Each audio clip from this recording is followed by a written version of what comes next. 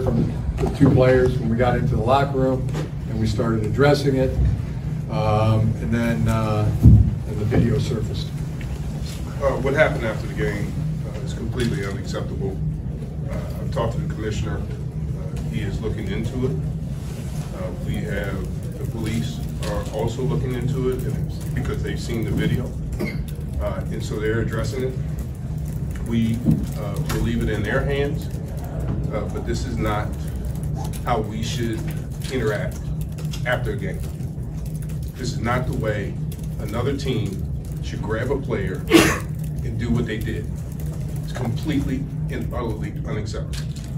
We will let Big Ten and law enforcement handle it, but this is not what a rivalry should be about. And it's not how it should be remembered.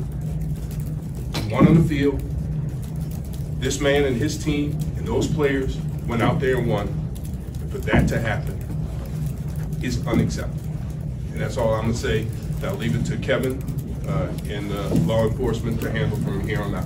Thank you. Can you say the players so we know who they are? Guys, You can we're look going to at leave the it video. at that. Yeah, we're going to leave it at that. Do you have any football questions?